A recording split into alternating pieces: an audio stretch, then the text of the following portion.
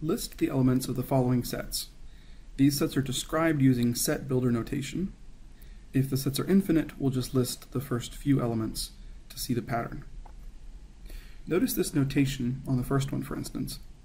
This would be read, A is the set, that's the equals, and the curly braces.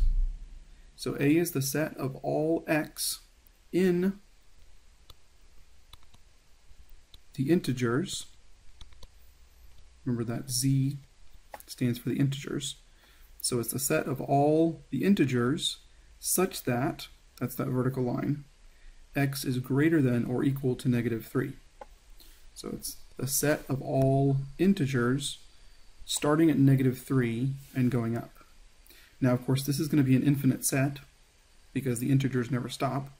So we'll list the first few elements. It starts at -3 and then goes up from there. So -2, -1, 0, 1, and that's enough to see the pattern. So we just put ellipses to indicate that this set goes on forever in that direction. It's the set of all integers greater than or equal to -3.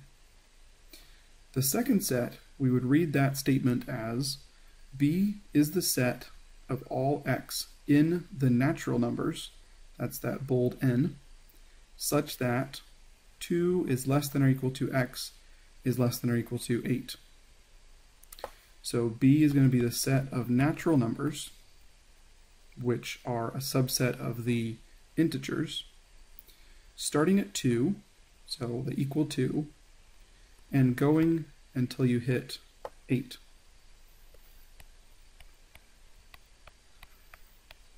And then stopping. So it's not an infinite set.